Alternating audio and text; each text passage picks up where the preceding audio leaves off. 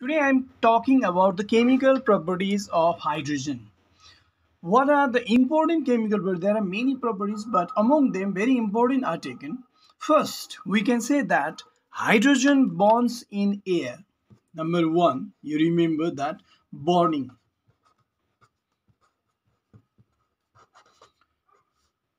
Hydrogen bonds in air and it reacts with oxygen to form water. In bonding is the process of what? Formation of water also we can say. Hydrogen when bonds in oxygen,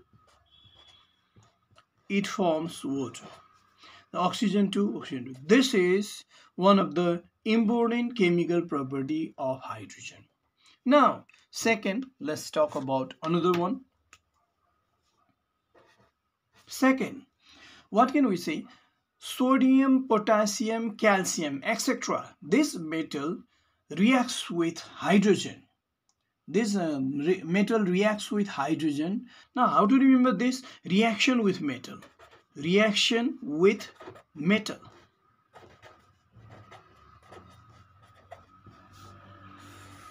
One is sodium, another is potassium, and another one calcium. We can say magnesium also. They react with hydrogen on heating, and they react with hydrogen to form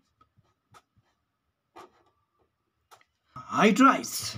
They react with hydrogen to form hydride. Sodium hydride, valency of sodium hydrogen both 1, and that's why no exchange. Potassium hydride, and in the same way calcium hydride, calcium valency 2, hydrogen valency 1, that's why CaS2. Now how to balance this equation? This is hydrogen, here it is 2, and we have to take here 2, hydrogen it is 2 here, that's why take here 2, this way. This is the reaction with metal. Now we can say another property like this. When hydrogen gas is passed over hot metallic oxide like copper oxide, lead oxide, zinc oxide, iron oxide, then what happens? These metallic oxides are reduced to metal, thus metal is separated.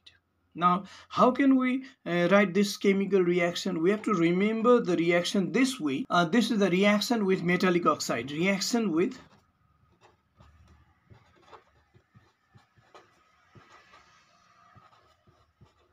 metal oxide. You remember this way. And the reaction, exactly reaction is what? Hydrogen is when passed over copper oxide, heated copper oxide. Then what happens? Then copper is separated with the formation of water. In the same way, if hydrogen gas is passed over lead oxide, then lead is separated. This way we can give the example. This can be balanced. This is balanced equation, that's why we don't have to balance. Okay. Now next, number 4. When hydrogen reacts with halogens, reaction with halogen. Remember this reaction with halogen.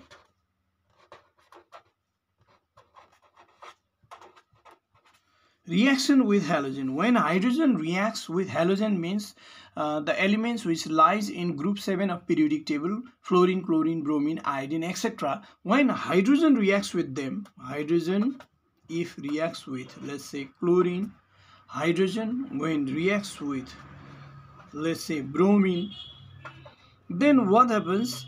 It forms halides. This hydrogen chloride,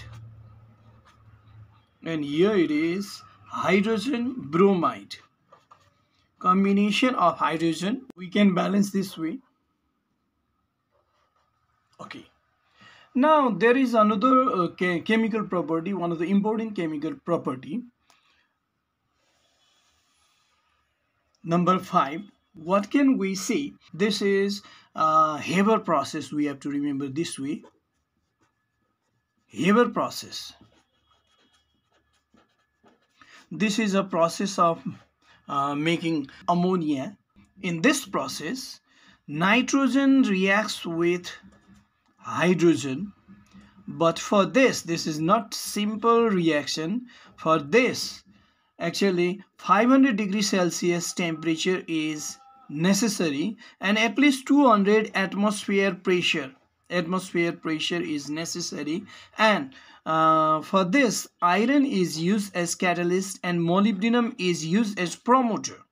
And under all these conditions, nitrogen combines with hydrogen to form ammonia, and this can be balanced this way: 2 and 2 3 is 6 and nitrogen 2. Okay, this process is called Haber process.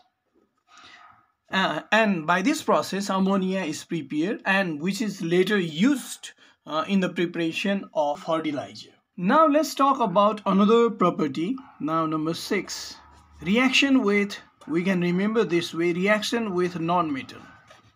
With non-metal, it reacts with non-metals at high temperature. Carbon is non-metal. When it reacts with hydrogen at very high temperature, then it forms methane. And for this, we can balance this way. In the same way, this sulfur also reacts with hydrogen at very high temperature to form this hydrogen sulfide gas. This way, these are some important chemical properties of hydrogen. We can remember with the help of these headings: burning, reaction with metal, metallic oxide, reaction with halogens, Haber process, reaction with non-metal, etc. Okay, this much for today.